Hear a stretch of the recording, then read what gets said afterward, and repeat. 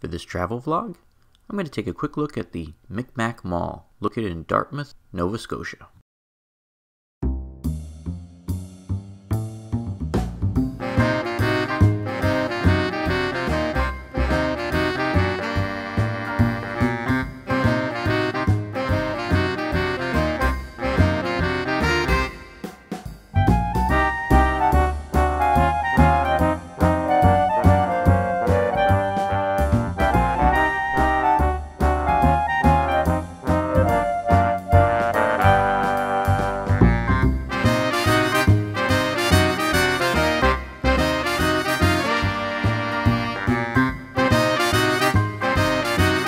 Well, it was a beautiful sunny day here in Nova Scotia, so it was almost a shame that I was indoors walking around at the Micmac Mall, but I really wanted to see this place.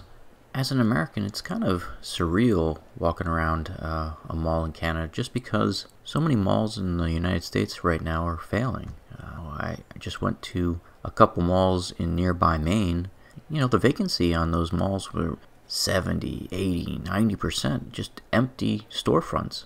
So it's kind of unusual for me to walk around a mall where all the stores are open and doing business. It's just a dramatic change from what I'm used to. If you follow this channel, you'll notice that I just did a video on the closure of the Crystal River Mall, which was one of my local malls. Even in the malls that are open, they look terrible, dingy, and here's some footage of the Oviedo Marketplace, which is another mall that's pretty close to where I grew up. The mall was only built about 20 years ago. It was built when I was going to college.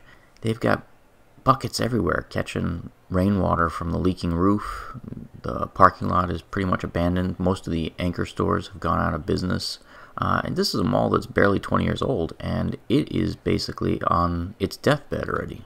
So seeing the Micmac Mall that has 120 open stores, it blows me away. And the food court has no vacancies. I mean, it's a completely full food court.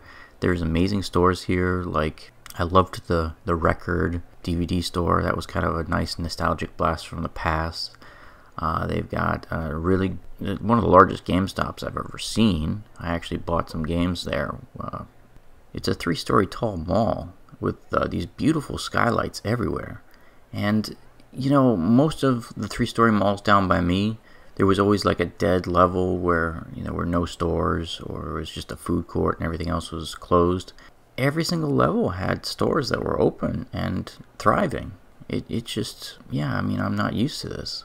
I think people in Canada just shop at their local malls and support their local businesses a lot better than Americans do. Americans have gotten so lazy ordering things from Amazon and online that all the traditional malls and brick and mortars are basically dying down here. And you know, it's a major problem. There's a lot of people losing their jobs in retail right now, and it doesn't seem like it's gonna stop anytime soon. But for Americans considering a vacation up here in Nova Scotia, this is a great mall. I mean, there are all the major clothing stores that you would expect: American Eagle Outfitters, Aeropostale, Eddie Bauer, Foot Locker, even Old Navy. So there's a lot of familiar stores here, and again, they're really well stocked, probably better than the stores in America. I had only American dollars on me, so I was kind of in a pinch. Luckily, there is a Scotia bank on the first floor as well, and I was able to exchange currency. And what's neat about it is the American dollar goes a lot farther up here. My $40 of American dollars became about $55 Canadian. You gotta love the exchange rate. As an American, the other thing you notice too is the food is of a higher quality in Canada. You see, the Canadian food standards are higher than those in America, so the restaurants in America use things like pink slime and fillers that are prohibited up here north of the border. The food at the food court was also stunning compared to what I'm used to. So the bottom line is pretty straightforward. This is one of the nicest malls I've ever been to in my entire life. And if you're thinking about going to Nova Scotia just to shop at the mall, I'd say it's probably worth it, but there's a heck of a lot of other things to do in Halifax and Dartmouth as well. So if you love retail as much as I do, go check out the amazing Toys R Us at Dartmouth Crossing.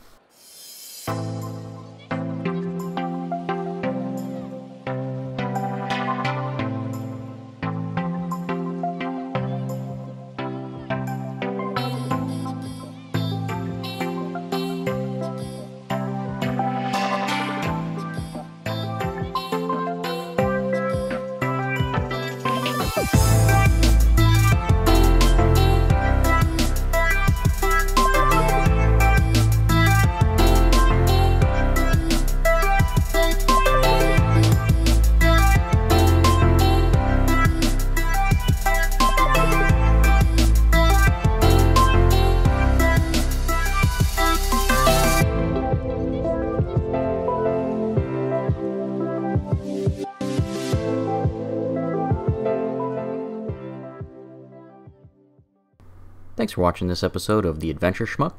If you enjoyed today's video, don't forget to like and subscribe. See everyone next week.